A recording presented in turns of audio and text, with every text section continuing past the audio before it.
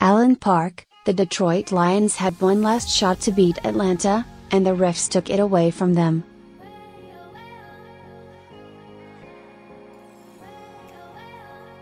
Nobody would have faulted Jim Caldwell for making excuses for why his team lost. But he's refused to use any of them.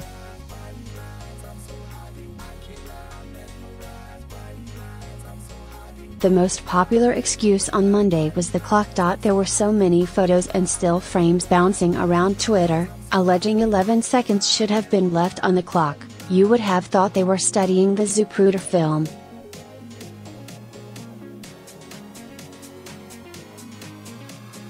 But Caldwell wasn't touching any of it. "It is what it is," he said. 8 seconds, it's what we had, what we have to deal with.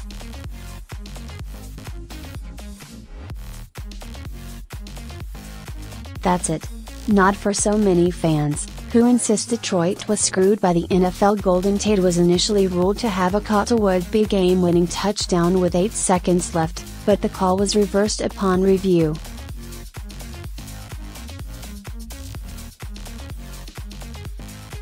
The ball was brought out to the 1-yard line. Since the game clock went from stop to running, NFL rules dictate Detroit had to lose a timeout.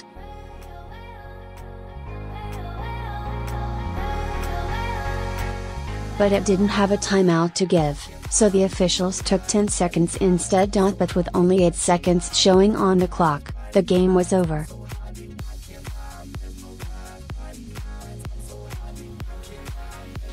Detroit lost 30-26. That's where the conspiracy theories come in. Some still frames from the TV broadcast show Tate's knee appearing to hit with 11 seconds left.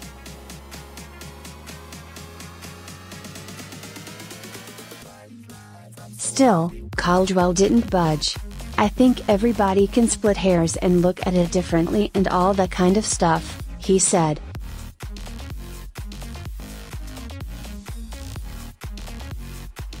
"I like to deal with reality, and the reality of it is it doesn't do any good to complain about it.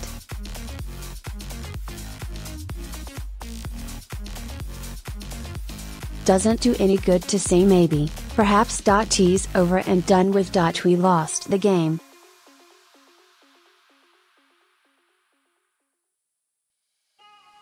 They applied the rule as the rule stood correctly, and that's it. End of story.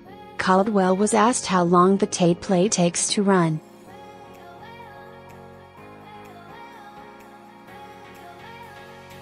He acknowledged the team has a good idea what that number is, but wouldn't disclose it, fearing it could look like excuse making.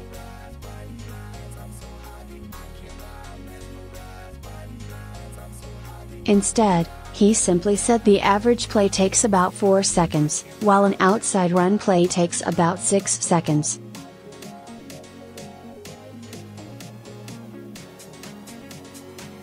The Tate play was obviously quicker than average, but no play, besides a spike, takes just 1 second either.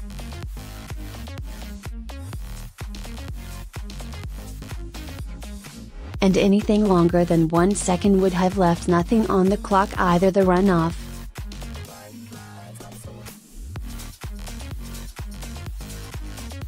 A better gripe might have been the contact on the route. Tate ran a quick drag, and was clearly bumped as Matthew Stafford delivered the pass, which was low.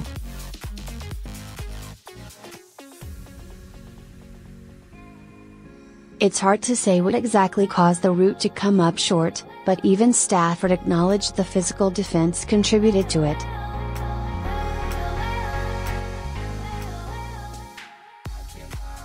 But Caldwell refused to use that as an excuse. "There's a number of different things, reasons, why you could look back and say why and why you did not," Caldwell said.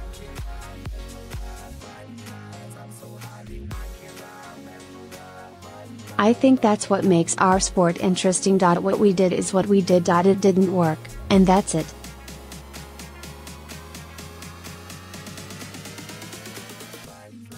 For Caldwell, the approach was a predictable one. Since arriving in Detroit in 2014, he's refused to make excuses after big or controversial losses, and he's been a part of a few of them.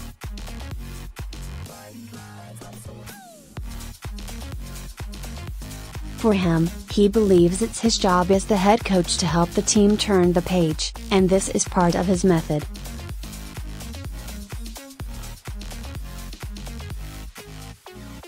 I remember growing up you guys always talked about a loser's limp, you know? Caldwell said.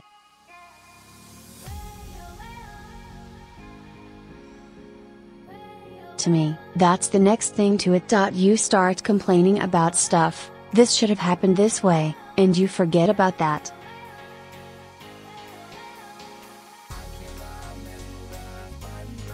You got to do something about it rather than talk about it. He don't believe in excuses and all those kinds of things.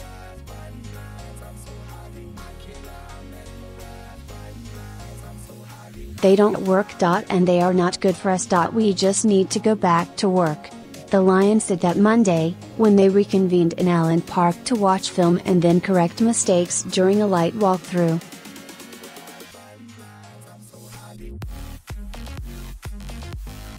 Players are off Tuesday, then return on Wednesday as they prepare for their NFC North opener on Sunday in Minnesota.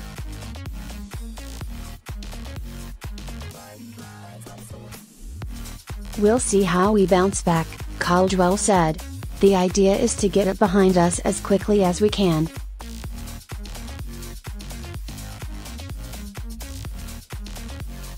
A lot of that has to do with guys making up their mind that it's over and done with.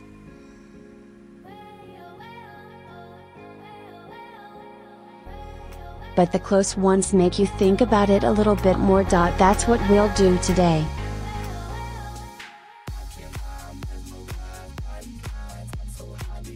We'll look at the film today, go over it and make our corrections, then we'll put it behind us and move on.